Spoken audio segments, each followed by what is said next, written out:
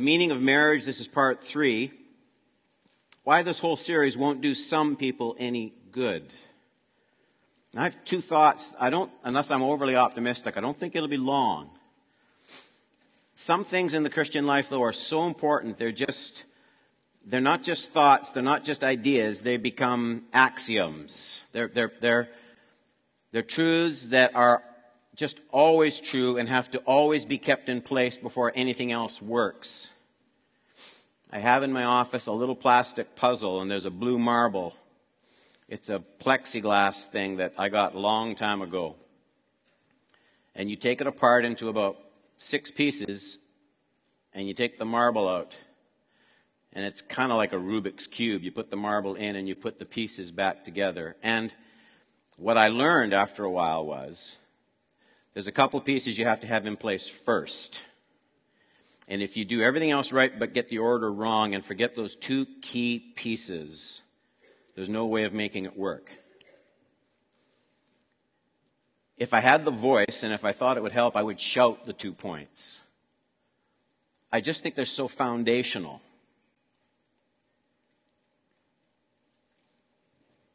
If books and videos and conferences on marriages created good marriages,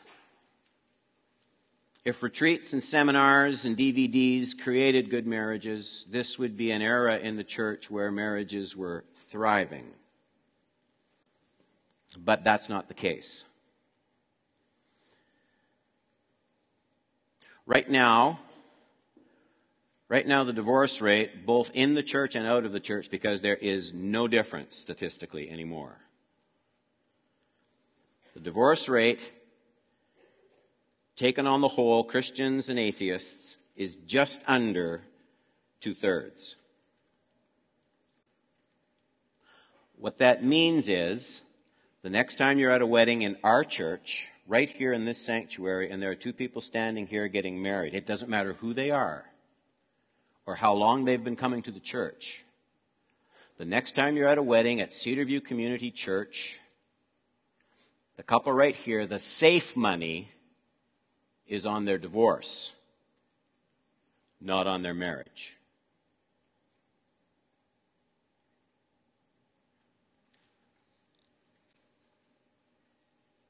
So something's happened. Now, what this should do is make those of us who are married tremendously thankful and tremendously careful in our marriages. And for those who are still single, learn now to treasure Christ more than you plan to love your future spouse, because that's the only way to enter into a lifelong marriage. You get ready now for marriage best, not by attending seminars on marriage, but by yielding your life totally to Christ and being devoted to Him in all things. Marriages don't end right away.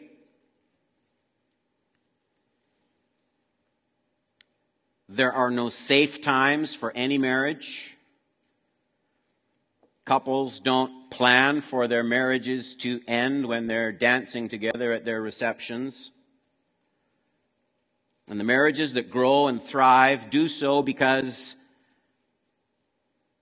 the husband and the wife grow their marriage with God's help. The best marriage will start to wilt the moment people start to coast. Now, all of this leads us to the issue at hand. Isn't Father God loving toward the marriages of His children?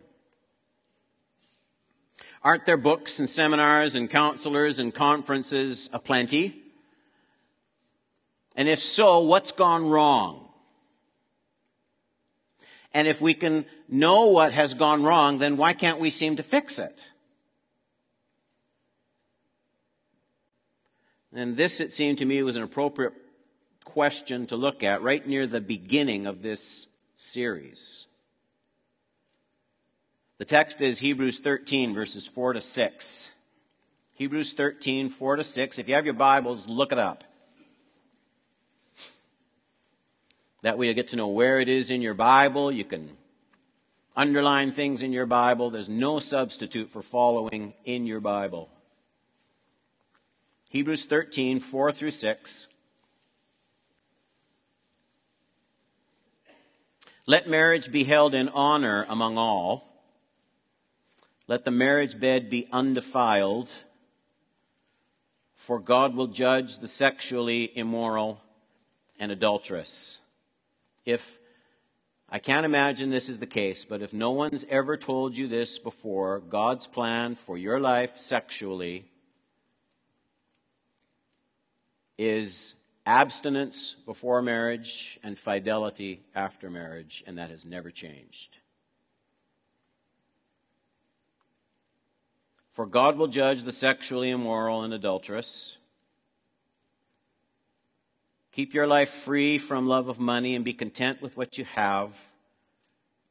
For he has said, I will never leave you nor forsake you. And so we can confidently say, the Lord is my helper. I will not fear what man can do to me. And I want to just do some preliminary work with that text before we get into the two main points. First, the writer requires a certain mindset, a certain commitment to marriage in general. It's right in that first phrase in verse 4. Marriage is to be held in honor among all. And then the next phrase, he'll deal with sexual immorality and how it defiles and destroys marriage. But that's not what he's talking about in the first phrase. He's saying marriage is to be held in honor among all. He's saying that everybody, single or married, is to have a certain reverence for marriage. And this reverence needs to be visible. It needs to be displayed. This high, lofty picture of marriage and what it is becomes the common air that the church is to breathe. It's the attitude that everyone in the community of God is to hold toward it. Let it be held by all. And let's be careful as we read here. He's not saying Christians are to hold their spouse in honor. That's true, but that's not what he's talking about here. He's not talking about any particular husband or wife in this command about marriage being held in honor. He's talking about the mental air that the church breathes. He's calling for an attitude toward marriage that is becoming more and more distinctly countercultural. And he's pleading that it not be abandoned in the body of Christ.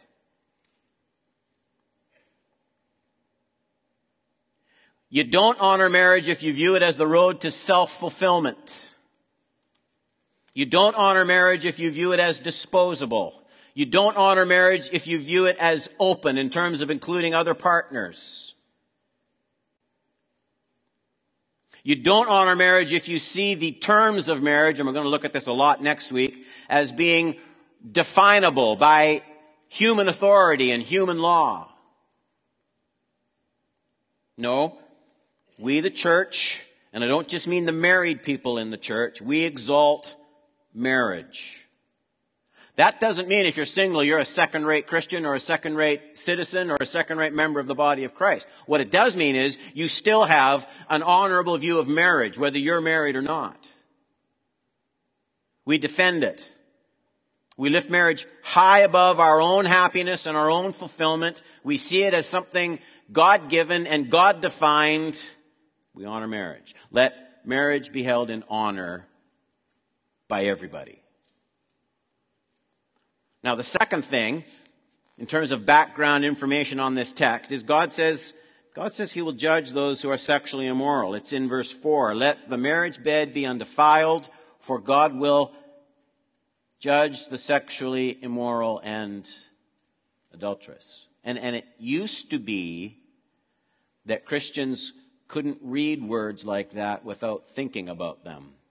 But that's not the case anymore. Those days are gone.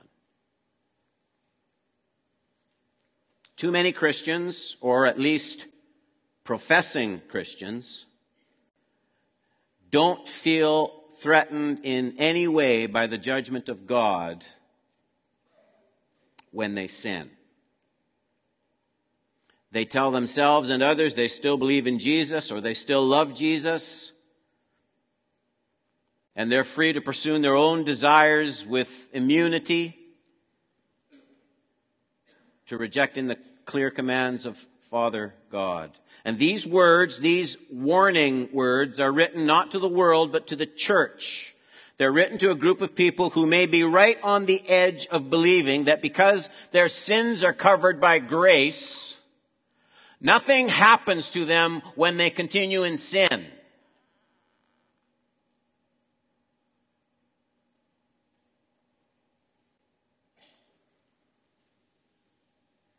They're written to a group of people who may be on the edge of believing that because their sins are erased through the substitutionary death of Jesus Christ on the cross, then Father God just lovingly allows them to pursue their own agenda without outside interference. And that is not the case. I want to just say, as lovingly and as firmly as I know how, I know none of us is perfect. I understand that. But if that's your attitude, if you have it anywhere in the back of your head, and you're somehow trying to convince yourself that because you at one time professed some kind of faith in Christ, and if you have it in your head that you can willfully commit known sin after claiming saving grace, then all I can say is, you're not saved. You're not a Christian. Well, that's pretty strong, Pastor Don. What right do you have to say that? Well, because my Bible tells me what saving grace does. The grace of God has appeared and it teaches everyone to deny fleshly lusts.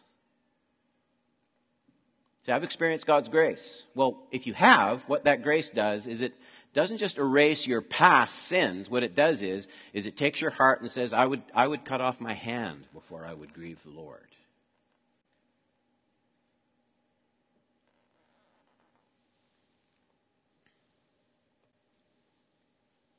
Now, those are two basic background points in our text. Marriage is to be honored by everybody, and God judges the sexually immoral. Now to the main point. Why this whole series won't do some people any good. Two thoughts. One,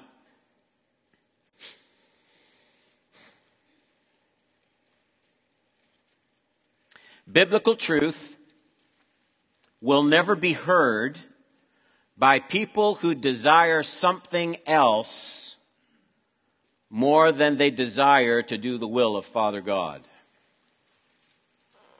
I know that's an involved sermon point, but when you take the time to dig, it's set out clearly in our text. Look at it again, Hebrews 13, 4-6. Let marriage be held in honor among all. Let the marriage bed be undefiled, for God will judge the sexually immoral and adulterous. Keep your life free from the love of money. Be content with what you have, for he has said, I will never leave you nor forsake you.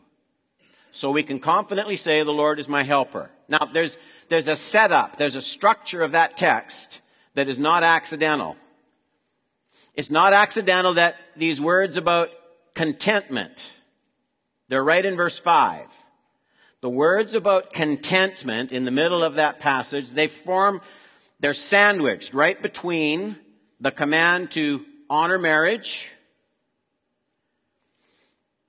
and they're followed immediately by the promise of God's supernatural help and intervention. So you have these instructions about marriage in verse 4. You have the promise of God's help in verse 6. And you have the command to be content in verse 5. In other words, nothing will make anything God says seem less appealing, less applicable, less possible to his children than an inner disposition of discontent.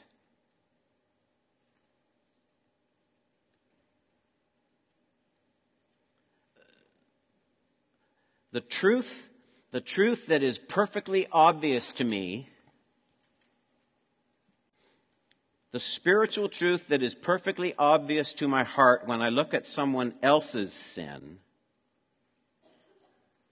is never obvious to me when I choose to sin.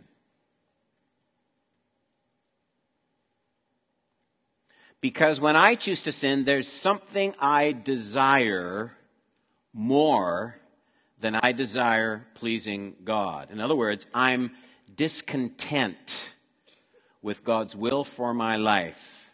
And the revelation of what he says doesn't seem best to me anymore. That's why I can look at your life when you sin and think, how in the world could he be so blind? But when I'm interested in that same sin, the truth that was so obvious when I saw it in your heart isn't so obvious to me anymore. What happened? I'll tell you what happened. Spiritual discontent makes me the most unteachable person on the face of the earth. Spiritual discontent makes me the most unteachable person on the whole earth. And so the point the writer is making to these Christians is simple, though it's a bit humbling to face. If there's any situation in my life, including my difficult marriage, because that's the immediate context of those words. Anything about my difficult marriage, my marriage situation, if there's anything where I want something else more than I want to obey Father God, then I will never be able to hear or receive God's help. Discontented people are the most unteachable people on planet Earth.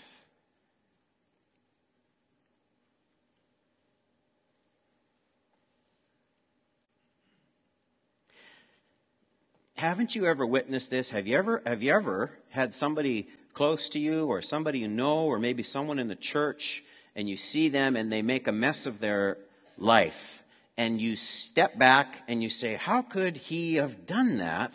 He's been listening to the Word. He's been hearing truth for 20 years. How can he not see what he's doing? Have you ever asked yourself that question? How can he not see this? And the answer relates to what we were talking about this morning. To him who has not, even what he has will be taken away from him. You're looking at that person thinking, he's got 20 years of accumulated spiritual walk and wisdom, and he's doing something so dumb. How can that be? And the answer is no, he doesn't have those anymore.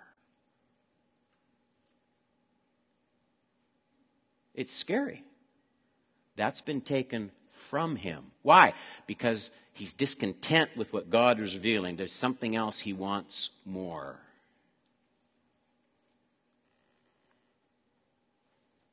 We need to just drill down deeper. There's only 2 points, and we're almost done the first one. The opposite of contentment, of course, is covetousness. I can be covetous of wealth. That will keep me from hearing God, and it will destroy my marriage. I can be covetous of another partner.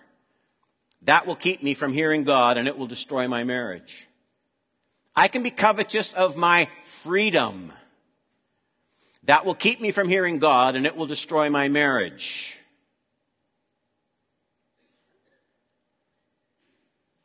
But the basic root problem in all of those cases, and dozens more, is exactly the same. If at some point, especially in my marriage, if there's something I've set my heart on more than I set my heart on doing the will of God, no matter how difficult that might appear to be, then at that point I render God's help impossible.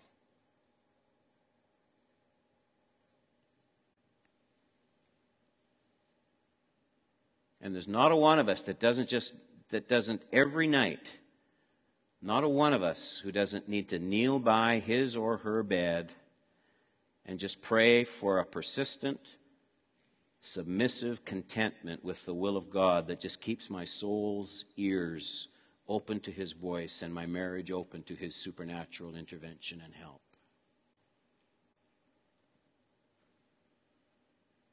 That leads into the second point.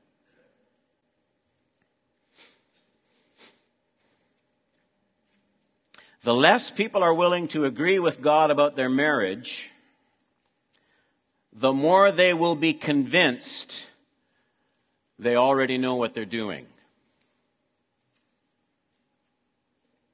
The less people are willing to agree with God about their marriage, the more they will be convinced they already know what they're doing. Here we stand right on the threshold of just an absolute principle. It's like the law of gravity, an absolute principle of deterioration. Here it is. The more people don't listen to God, the more they will become convinced that they already know enough. Or I word it even better in the notes. The more people don't listen to God, the more they will think they already know. That says it even better. The more people don't listen to God, the more they will think they already know. This is always true. 100% of the time.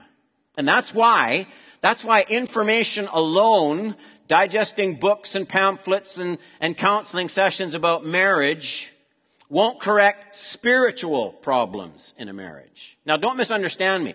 There are some marriage problems that can be totally turned around by counseling sessions and seminars and information. There's a couple mourning over the tragic death of a baby. A couple struggling with bad financial management. The spouse needing medical treatment for clinical depression.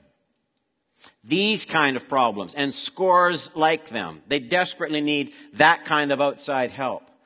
But let me just tell you, most of the marriage situations I encounter in this church don't come anywhere near under this heading. 9 times out of 10, marriages are suffering because of the spiritual rebellion of one or both of the partners. And then, to dodge the helping grace that God would bring into that marriage, they start to tell themselves lies. We were never right for each other in the first place. We never should have gotten married. Our vows don't count. I've heard it all. And because the more we don't listen to God, the more we think we already know, it gets very hard to convince them otherwise. And the person who, if you had talked to them a year ago and pointed out the same sin in their lives before they were caught up in it, they would have agreed with you. But now it's them, and they're discontent with their marriage, and they want something else more than they want the will of God. Now they can't understand what you're talking about. You're speaking Latin to them when you talk about the spiritual problems in their marriage.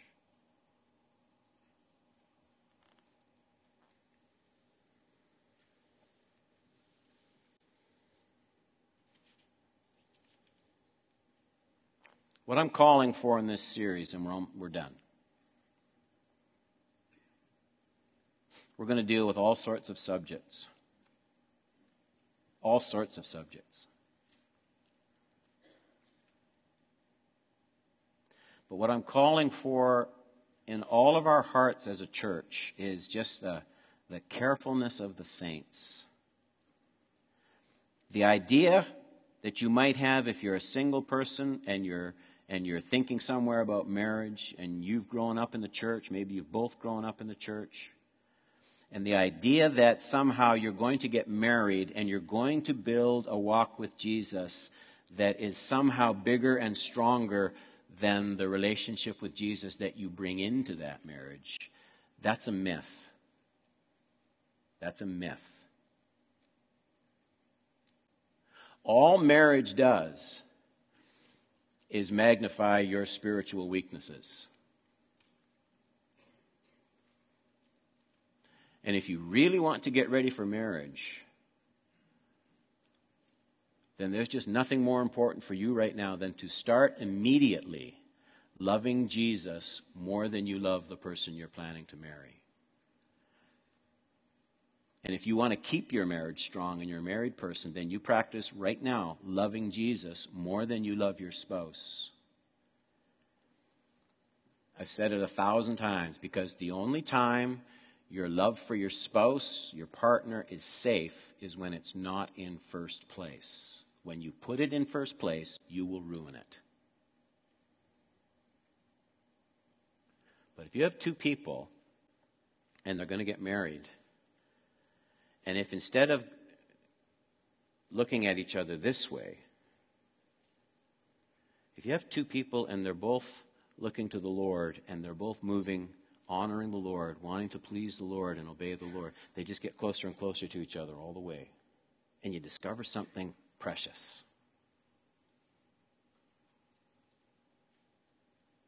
And above all, practice contentment with the will of Father God. Practice it. Practice shutting out immediately all competing desires and affection. Practice doing God's will, especially in the areas where it seems almost impossible to do it. That is the very best way I know of to enter marriage or stay in marriage with a godly heart. As far as I can tell, in fact, that's the only way to get a deep marriage that'll last you until Jesus comes again.